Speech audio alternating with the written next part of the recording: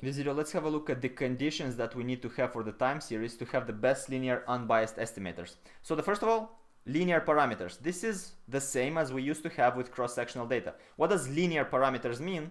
Well, it means that the effects from the independent variable, like here, price and assets, those effects, which are measured by the slope coefficients beta 1 and beta 2, must have a linear effect on the outcome variable. So beta 1 has a linear effect on sales, beta 2 has a linear effect on sales as well. Now, we could have a quadratic effect from the independent variables. So it might be that we can have here price squared or asset squared. Okay, the variable in itself is going to be to the power of 2, meaning that we're going to have a quadratic effect. So graphically, it might look something like this. This is going to be sales. This is going to be our price. So we will have a quadratic relationship between them looking like that, meaning that for a certain range, when price goes up, sales goes up. But beyond a certain range, because price is becoming too high, so the jeans are too expensive, people buy less and less of it, so the sales are actually going down. And that's, you know, a logical thought to have.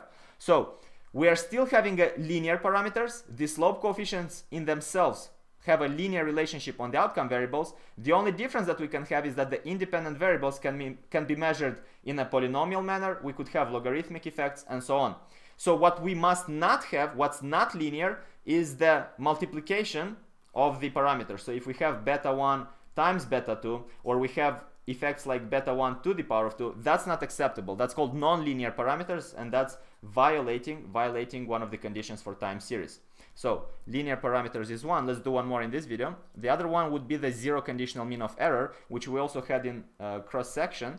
So again, we always have to keep in mind the analogies so that we know that you know, they're all very similar. It's not like we're reinventing the wheel or learning new stuff. All the same, is just adjusting along the way. So zero conditional mean of error.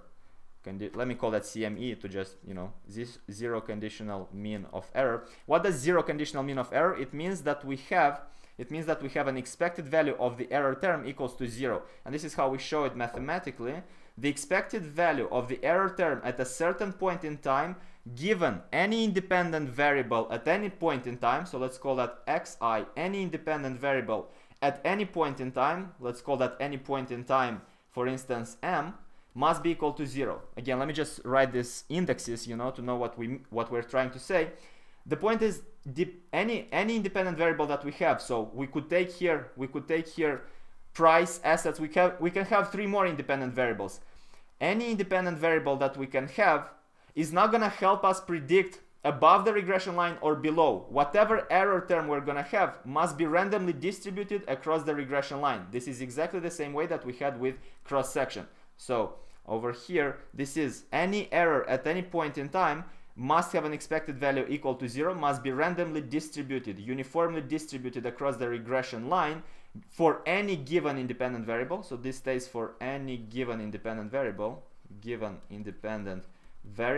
and m stays for any point in time. Because recall that our example, we just gave it for 2017 for the sake of the example, but we might use the same regression for 2015 or 1999. So any point in time, this holds for any point in time that we are dealing with.